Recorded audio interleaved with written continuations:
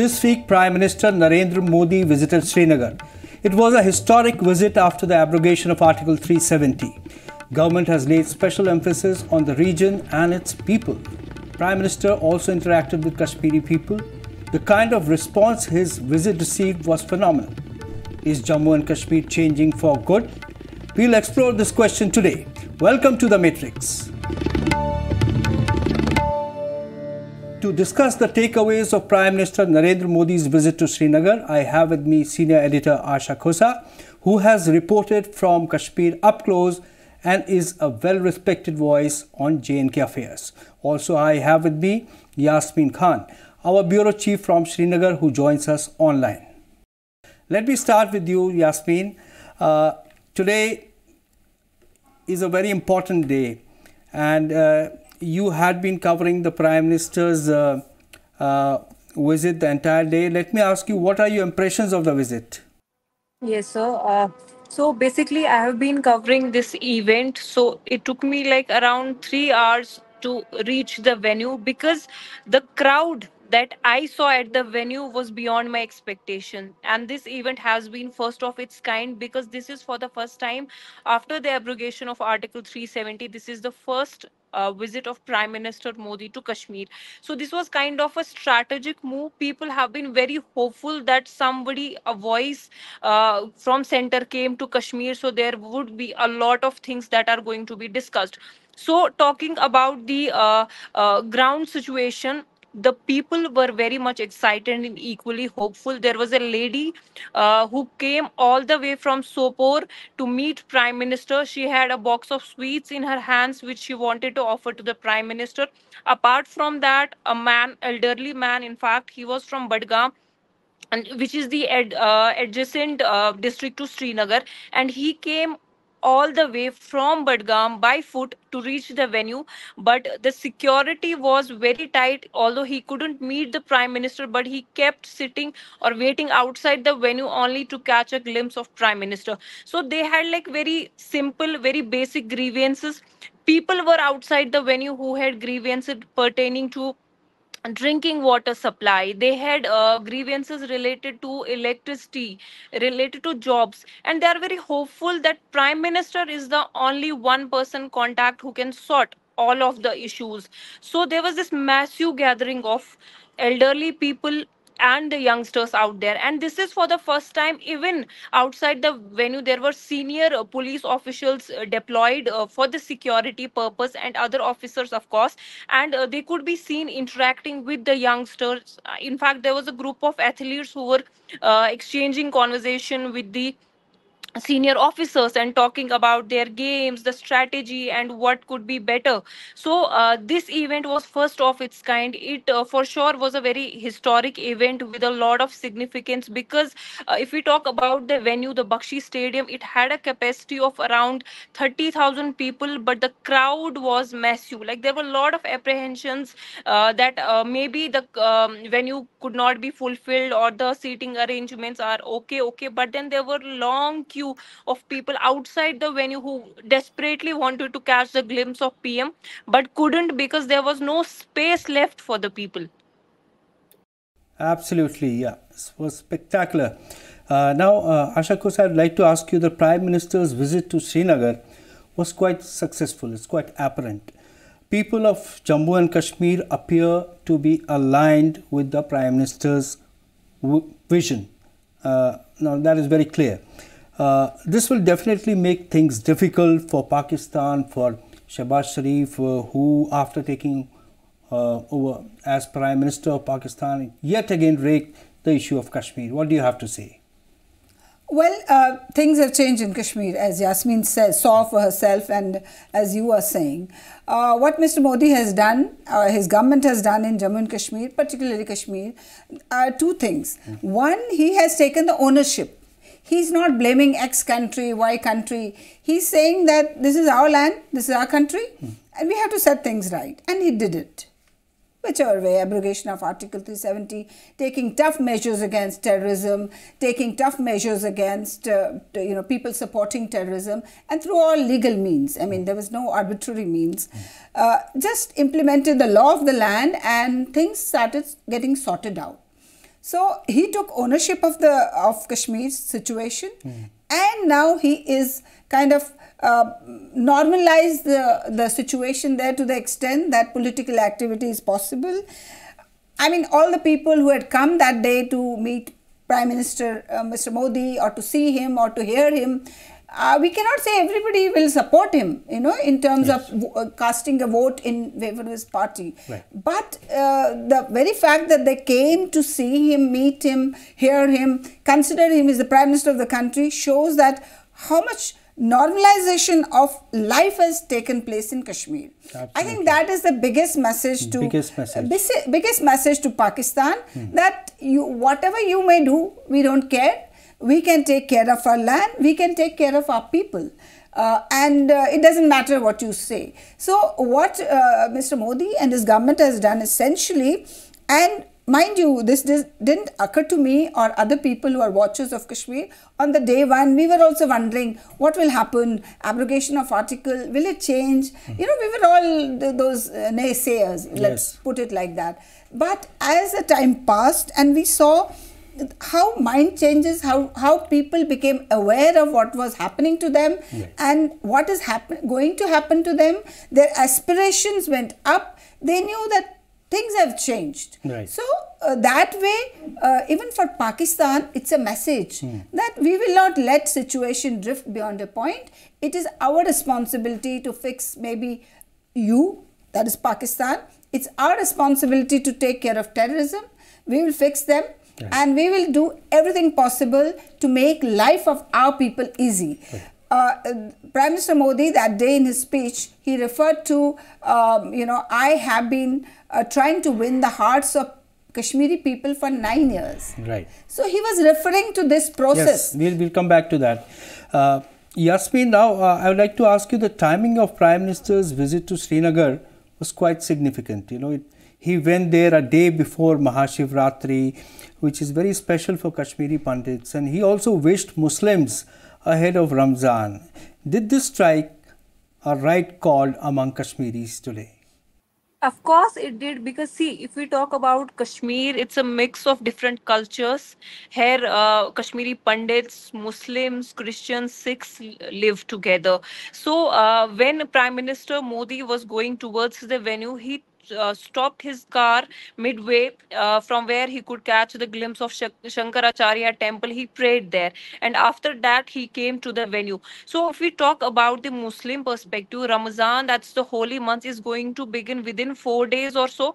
So taking into consideration the month of Ramadan, so it's a holy month. People generally are busy with the arrangements that they are going to do for the month.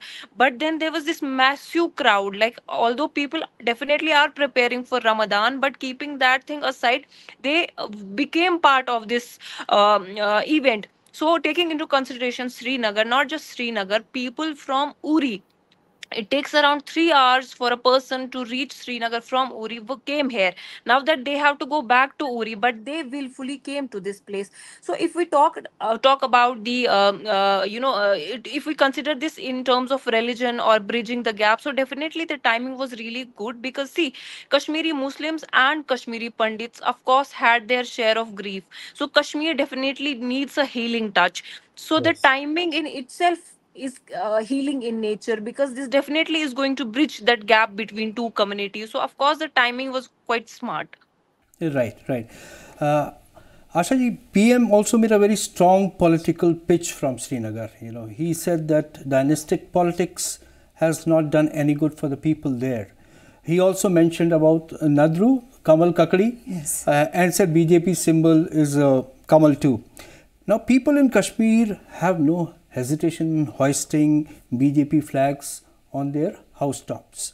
Now, do you think that BJP has gained significant traction over the years in the valley? Oh, well, one cannot say whether, I cannot predict whether they will win a seat from Kashmir when elections are held. Right. But definitely BJP has been mainstreamed. It is no longer untouchable. It's no longer only Hindu party for people of Kashmir. Right. I mean, today I saw on MA Road, Maulana Azad Road, near Dal Gate, but we saw pictures. Right. It was the BJP flags were hoisted by party workers. And all over, wherever it was happening, the people were very happy. People are unfurling the flag and kind of very happy about it. Right. So for the first time, I see, and also the crowd in Prime Minister's rally. Many of them must be BJP workers. So right. BJP, or for all that, for that matter, any political party, the political process has been mainstreamed. Yes. I remember a time when saying that this is a political party itself was a slur. It was the politicians were running away. They had closed down their offices, and they were no longer living in Kashmir. I think Kashmir has come a long way to normalizing the situation, even for leaders, politicians, and all political parties, including the BJP. BJP is today acceptable as one of the parties in India, right. which people may vote for, people may not vote for. It has come to that level of normalization. Right, yes. I go back to what you said earlier, that the biggest message is that the normalcy is now there. People may not support BJP, but in a democracy that happens. People should be participative, which is more important. Now, I ask you, Yasmin, that Prime Minister's interaction with the entrepreneurs of Kashmir, such as Nazim, the beekeeper who spoke at length, and Prime Minister was listening to him very patiently. Then Ehtisham, who's doing baking business, so the Prime Minister had a personal touch in this communication. He was seen clapping on their achievements as they narrated their success stories. Do you think this will encourage budding entrepreneurs of Jammu and Kashmir? Of course. See, there are two things related to this. If we talk about Nazim, Nazim hails from South Kashmir's Pulwama district. So South Kashmir for a long period was affected because of militancy. But now there's a success story coming out from that region, and that is being acknowledged by the Prime Minister of India. So that itself is a very huge acknowledgement. So if we talk about the situation in Jammu and Kashmir, I think youth mostly these days are not relying on government jobs because they know they can earn much better if they start their own private or something. And government equally is supporting them. And Nazim and Ehtisam both are the live examples of the same. They talked about various schemes, how they were funded by the government to initiate their business, and later on they took it over and they are earning in lakhs. Even Nazim said like how he started his small honey business and later sold around 5,000 kgs of honey, which actually is an achievement for him. So just before this interview, I was just checking the Twitter, and Prime Minister had posted his picture with Nazim, which actually is Yes, a very big thing because that boy very big is thing. from Yes, south. He's from South Kashmir's Pulwama district, and we all yes. know the history of Pulwama. So that in itself is a really big move. So apart from that, the youngsters in Kashmir, especially the women, they are not left behind. They are being given different schemes under which they are, operating for business under agriculture, dairy, and stuff like that. Recently there was this lady from Bandipura. She's also known as Lakpati Didi because she has started her own venture. She got sponsored by the LG administration. She got some funding. Later on she started her business, and now she is giving employment to around 10 to 15 people, and she is known as Lakpati Didi of Bandipura. So that in itself is a bigger achievement. So if we take into consideration the entire scenario in Jammu and Kashmir, especially the youth, they're not relying on government jobs now. They are creating their own spaces because they know they have a single window system. Initially these processes were used to get quite hampered because people Exactly. thought that accessing a DC, even a small tehsildar, that was a challenge for them. But then there is a single window thing. If there is any kind of documentation that is required in any project, so they get it done within a period of 15 to 20 days. So it's a hassle free thing, and now the youth is opting for such careers. Really remarkable. It seems now sky is the limit, for people who want to work there. Now, Asha Ghosa, I would like to ask you that the Prime Minister had clarified that abrogation of Article 370 was in the interest of people of Jammu and Kashmir. He said Jammu and Kashmir in the past had been deprived of the benefits of the laws and schemes which were implemented in the rest of the country. But this will not happen anymore. That's what he said. How do you read this statement? Well, I think it is the obvious statement, because it is the impact of abrogation of Article 370, which people didn't realize when it happened, and now when they saw people getting their rights, say for example the West Pakistan refugees. I mean, what has a common J&K person against West Pakistan refugee getting a status, so that he can also vote? People have nothing against that. But politically, all this was hyped up so much that you cannot give, outsiders will come and take over J&K. So these people cannot be given the right to vote or to right to get a job. So it was a political rhetoric which people had believed. Now, after abrogation of Article 370, all these were done away with. All the people had equal rights. I mean, in fact, J&K people have the same rights with people of rest of the country have.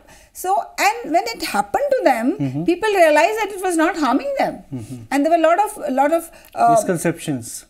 These misconceptions were removed when these were implemented. Right. And also there was kind of there were certain deprived sections which got their privileges. Say for example, scheduled tribes. They didn't have a reservation in the legislature. Right. They got it.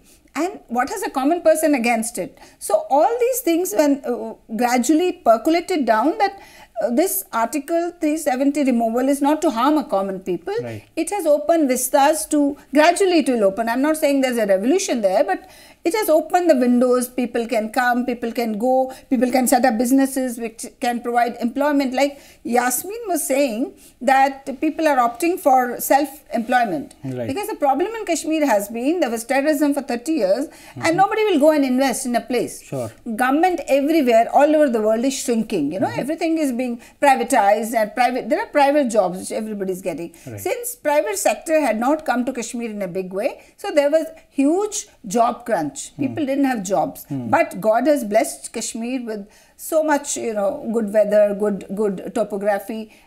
Agriculture can be the mainstay, exotic crops can be grown, and the youth of Kashmir, given the proper environment, opportunity and encouragement, they are proving true to their mettle, and they are coming up. Absolutely. There is a huge support from the government, but everybody's using that. I think that also has changed the people's perception about this abrogation of Article 370, and also the political propaganda that had kind of captivated them for all these 60, 70 years.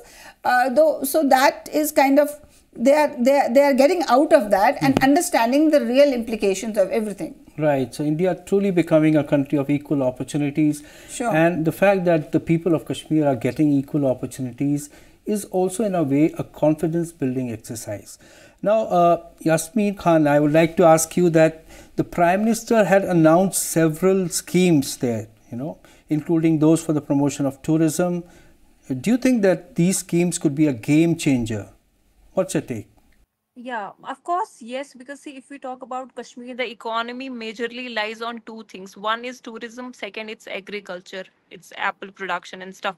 So of course there was a lot of the people were concerned about the development, and then of course like there needs to be a certain amount that needs to be invested.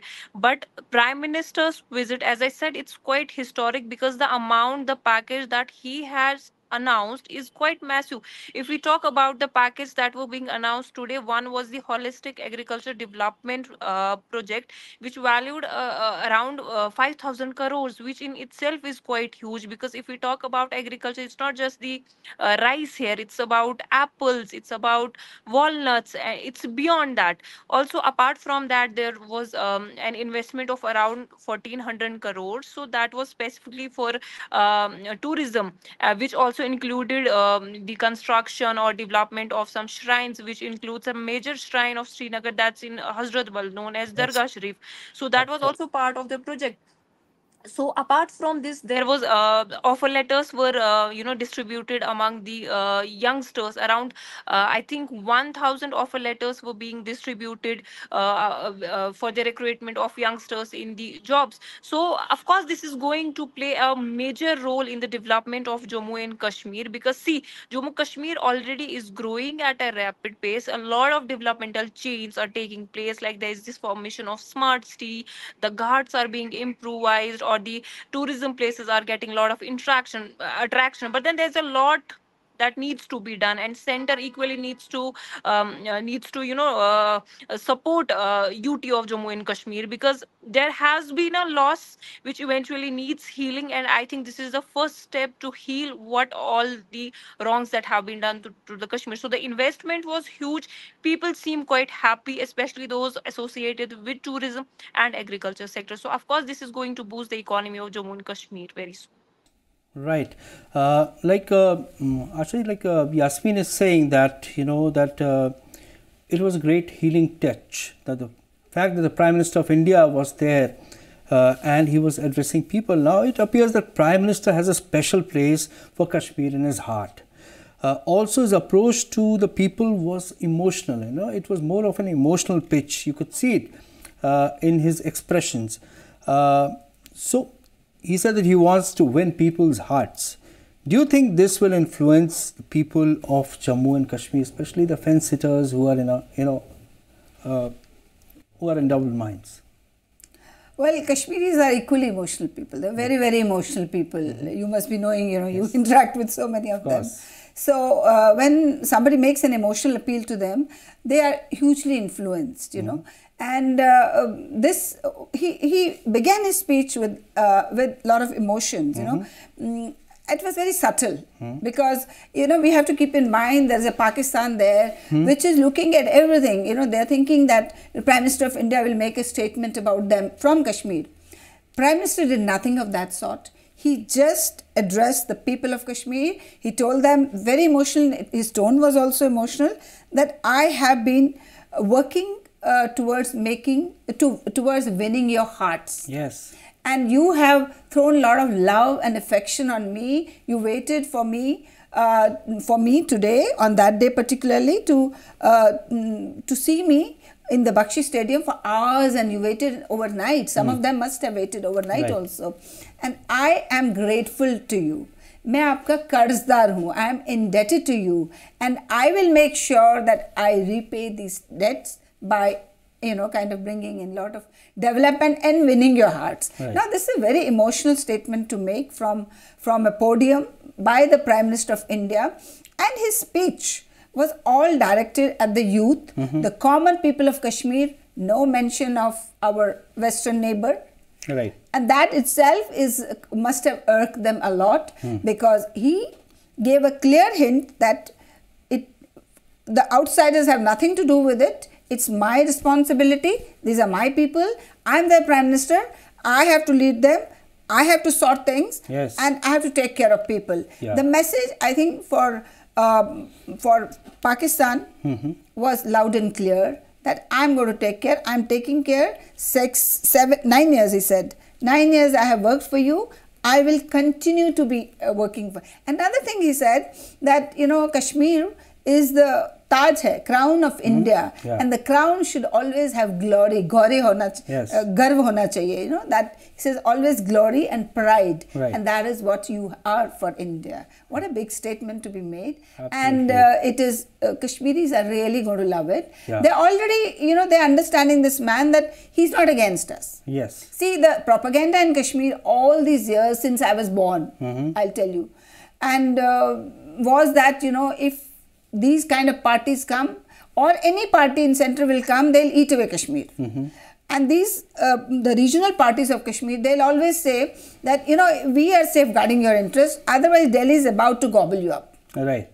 Now that, people also thought, I mean, if Article 370 has been abrogated, we are finished. Right. But now, for past 5 years, they have seen the approach. It's of development, it's of winning the heart, it's like encouraging youth, like government does in all other parts of India. So people understood, no, that it was not like that. Right. It is normal. He's okay. His government is okay. So that is that message has been cemented today. It has been further emphasized by Prime Minister's Absolutely, visit. and that sense of responsibility came through in his address to people in Srinagar. Sure.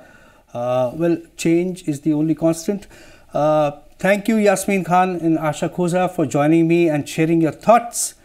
The kind of attention Jammu Kashmir is getting is phenomenal. It is now up to the people of the region to make the best of it.